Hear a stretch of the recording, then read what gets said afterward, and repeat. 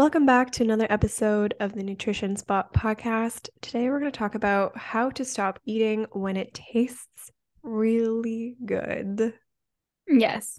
Pretty Because common. you know those meals, those foods, it just tastes so dang delicious. You're like, there's no way I will ever stop eating a bag of chips till they're all gone, or like Whatever your eating thing is, right? whatever your thing is, the cake or it could even be like a meal, like pizza, things that Yeah. just taste amazing. I'd say pizza would be a big one for me, my past self. Yeah. Ice cream,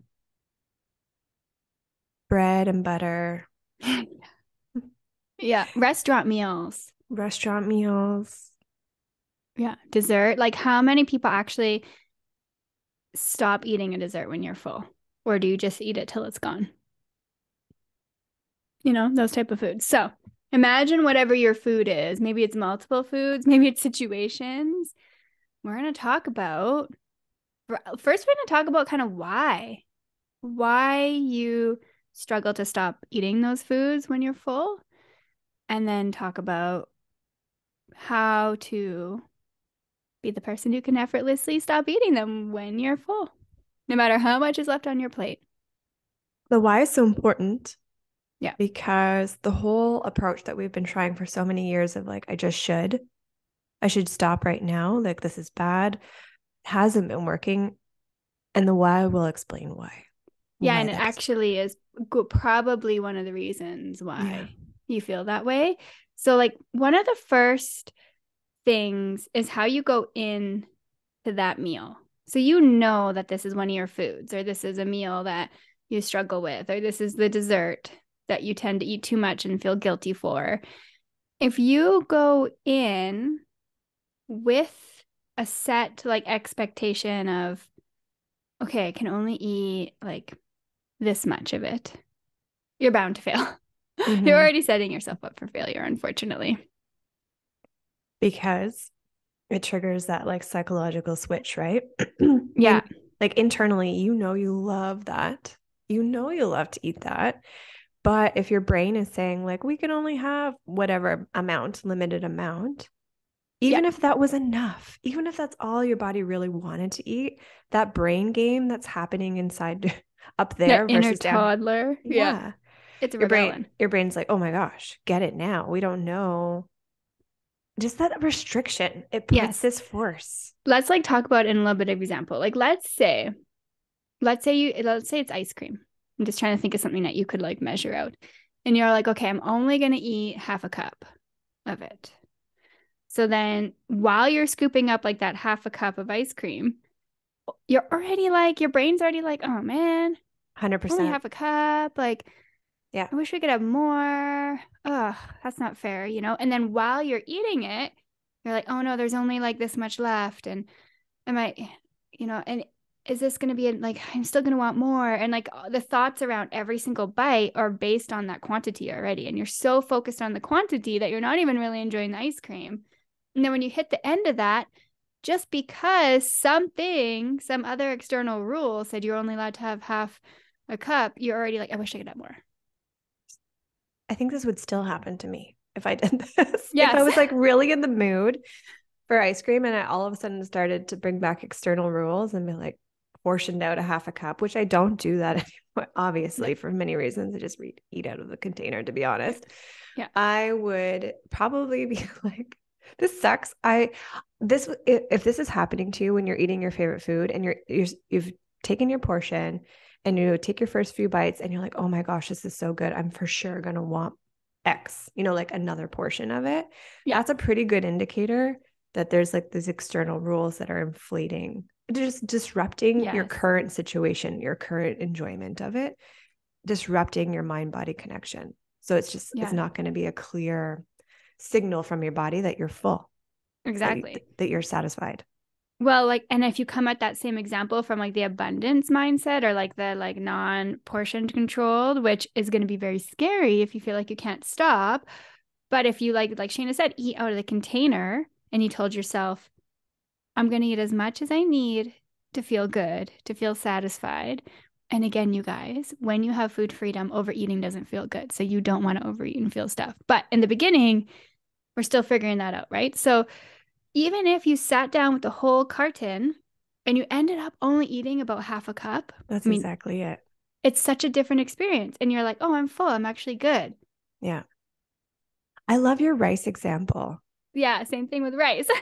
I mean, it's the same kind of thing as ice cream one, but So Nikki talks about like, okay, so if you say yes, the same thing. If you told yourself or your diet told you you can only have a quarter cup, half a cup, whatever the portion is of rice with your meal, you portion it out and you have that like scarcity mindset around it. You're like, dang, like I'm really hungry. I would, X, Y, and Z. The thoughts go through your mind. But if you had served your dinner on like a bed of rice, like we're talking abundance here, and you're like, I've got plenty, in your mind, you're like, there is no shortage here. yeah. Then you're just eating your meal, not focused on the rice. Like you're like, I'll have a little bit with this bite and I'll have some, and you just carry on and you're in the enjoyment because there's no lack. Yeah. And most likely, what would have happened in that situation? You probably just ate like half a cup, like you're not going to, depending on everything's Yeah. black and white. But that's what we're saying. I think that's such a great example as well. Yeah. Your body Yeah. can lead So you. your body can lead you. And I know that that's kind of a bit further down in the food freedom journey. If you're new to food freedom, you're like, but my body doesn't lead me. That's the problem. Yes. But we're saying if you're trying to portion and limit yourself, that's not going to be helping you get to that body leading goal either. That's going to keep you wanting more and wanting more. And even if you've eaten that half a cup ice cream and you're full, but your brain is still wanting more, you might not have ice cream. The cravings might turn into like, well, now I still need something. So I'm going to have like chocolate Yes. chips, or I'm going to have cheese, or I'm going to have, like you're still looking for other stuff because you're not mentally satisfied. That was so me. I was all the things. So we talked about that. Okay, so we were going to talk, and we want to talk about the mindset also going into the meal of feeling guilty, right? Like the guilty feelings. Yeah. So yeah, so a lot of those foods that taste so good, we already associate them with being bad. Yeah. Because of diet culture, right? Yes. Yeah. If it tastes good, what is it? Can't be good. Yeah. If it tastes good, people always used to say this to me when I was a dietitian. Oh, if it tastes good, it's bad for you, or something like that. We just automatically have been conditioned to that. So there's a lot of guilt. And if we've had past experiences of overeating these foods, that doesn't help the guilt either. But if you're feeling guilty or ashamed or frustrated with yourself while you're eating those foods, it's also not going to help you stop eating them, unfortunately. Mm-hmm. Yeah, that can play a really big role in a lot of people's lives, right? And or like if you've eaten something and you feel guilty afterwards, it can have like a rebound effect, right? Kind of thing. Yeah. Yeah, because you kind of, I think, I mean, it's so everyone's going to have different reasons why the guilt does that. But sometimes, like for me, I found the guilt kind of pushed me into that like scarcity thinking, because I felt so guilty that I was eating the ice cream that then I needed to eat it all so that I didn't have it in my house anymore, or it didn't tempt me anymore. That kind of thing, Okay, yeah. That was a big trigger for me. I remember you saying that one. And for me, it was like the guilt of like, oh, I said I wouldn't, and then I did. So now I have to make up for it. And so it would really predict how my next day would go. And I think like I would be thinking that I would be doing the right thing, but I'm just setting up more scarcity, all triggered from guilt. Yeah. Or the other type of guilt is like, well, I'm going to have this anyways. I might as well just, go for it. And you kind of like that throwing in the towel, you feel like you've done something wrong. You feel like you've been bad. Yeah. So then you just kind of go crazy and you ignore your hunger cues or fullness cues because you're like, well, I might as well just really enjoy this. Yeah. While I'm allowed to have it, while I'm giving myself permission to have it. This is just later on in the talk. I'm just thinking like the craziest thing about food freedom is that it eliminates all of this weirdness, all of these extra desires to overeat, and you get to really enjoy the food. Like it's just the two things, right? It's so amazing. funny. It feels so backwards. It's like what we're searching for in diets, and then we're not getting because it's triggering all this weirdness. and it just makes the food just like neutral, so that Yeah. it's just you just literally can eat these foods and stop eating them even though they're super tasty. Yeah. Yeah, it's wonderful. So Well, another one that could be setting you up for this, like, oh, it just tastes so good, is like a biological situation, right? So if Mhm. like this was you for a big time, right? Like you would not eat all day because of the night before.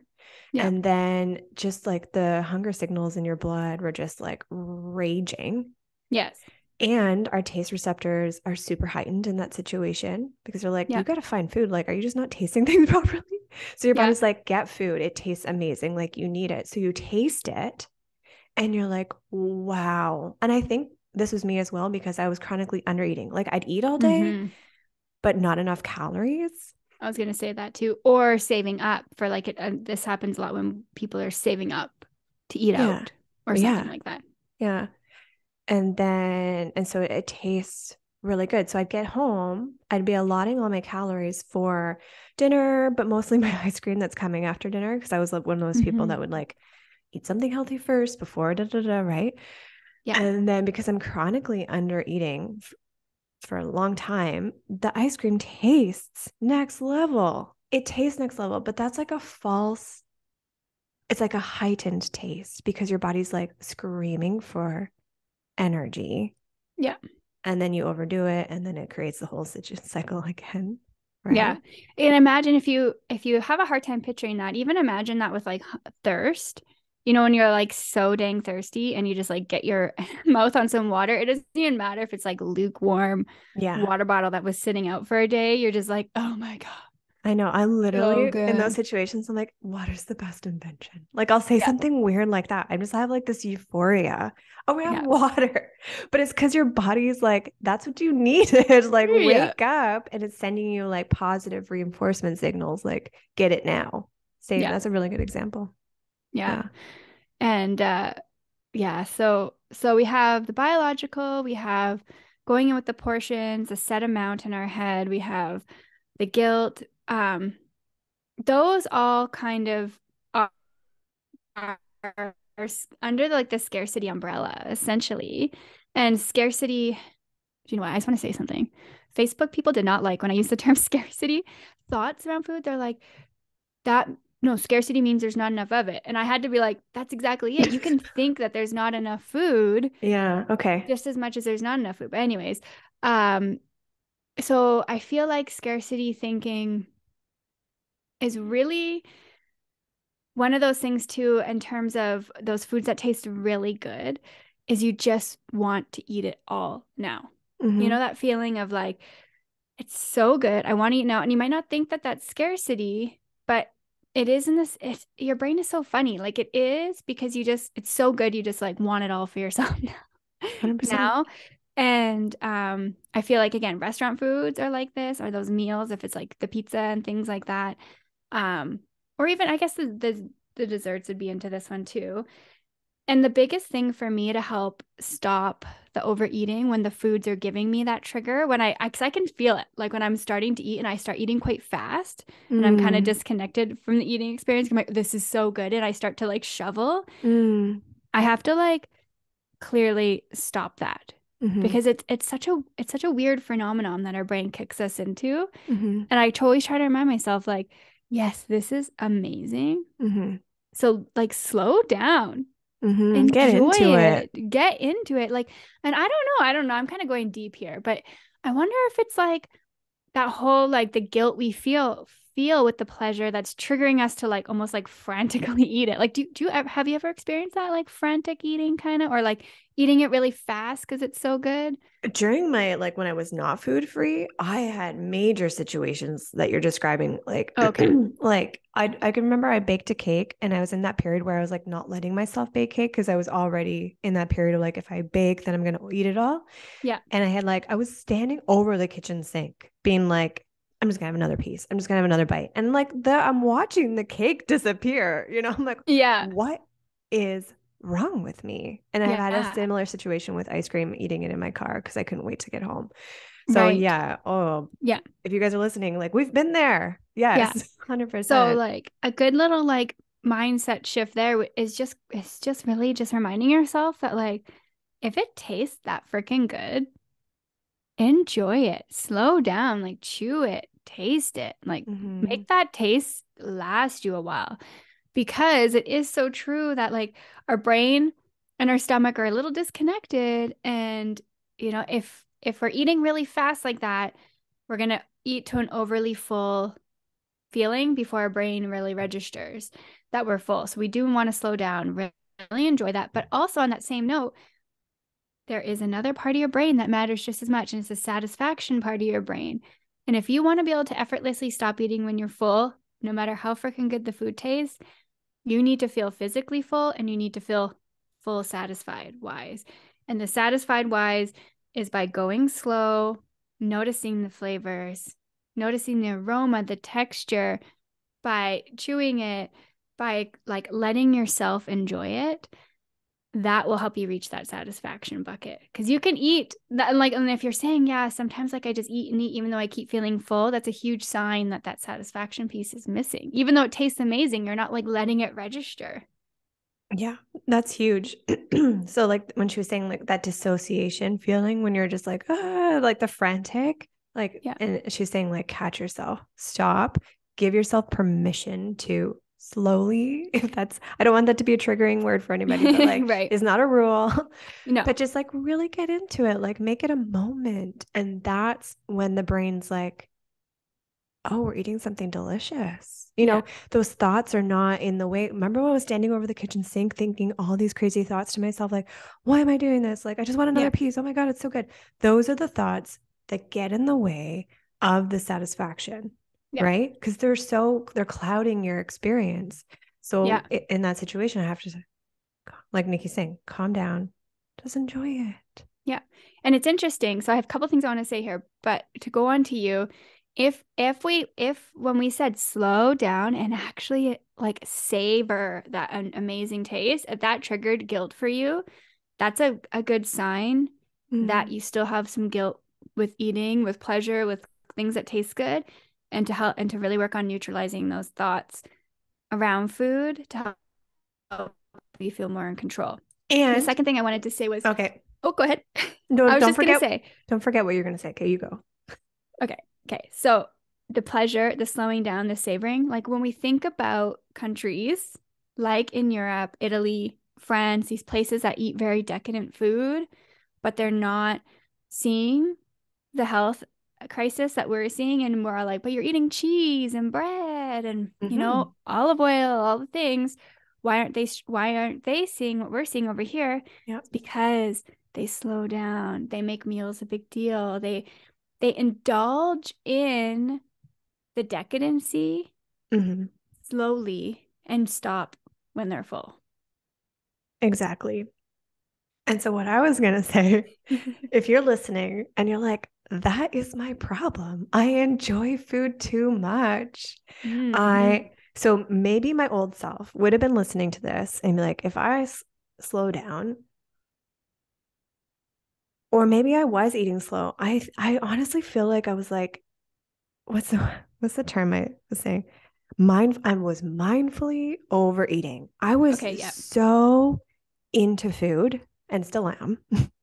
I deemed myself as somebody that just loved food too much. And therefore, I had to control it because I couldn't rein it in. And I was convinced that I was someone that needed to calorie count because if I didn't, I would just keep eating and I'd be so into that moment and I'd be so into it and so loving it. And yes, I had those other situations, but they were less in my journey, to be honest. I would just be like, yeah, bread, like whatever. I would just be like, I love food, always going back. And so if that's you, I just wanted to say, like, we get that 100%.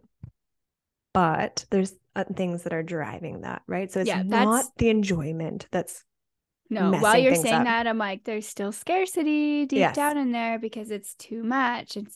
This food is, the problem, all that scarcity thinking around it. So thank you for bringing that up. But, like, it's funny how our brain works. And from the outside perspective, it's easy for other people when we're explaining our situations for other people to become like, it sounds like you actually are feeling guilt, which is driving the scarcity, even though you're eating larger amounts of food or whatever, it's because there's something deep down in your brain telling you you shouldn't be or you can't be that's actually driving that.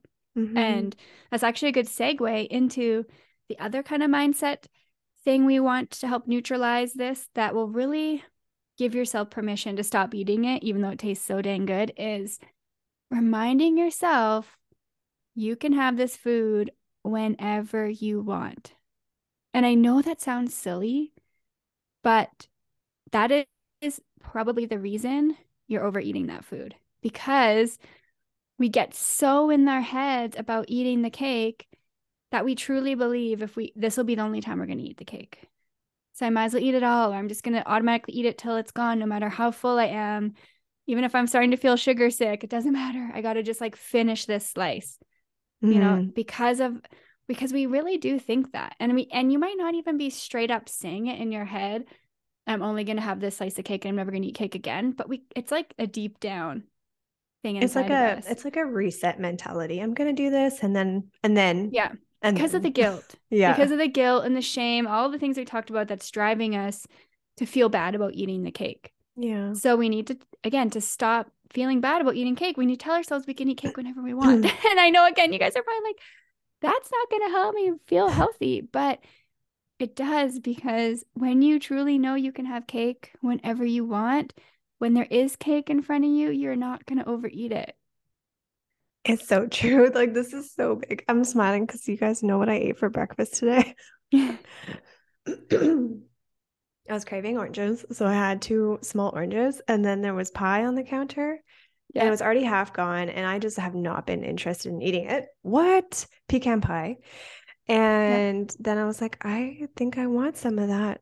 And so that permission of like, I can have this whenever I want. That's what I'm going back to what you said, has to be real. Yeah. It has to be true. And that's interesting you say that, because you haven't eaten it. You haven't been interested in eating it, where the old, like if Shayna didn't have that true permission, she would have been eating it whenever it was offered because of that scarcity thinking. That pie would have been gone within 24 hours. I probably would have eaten the majority of it.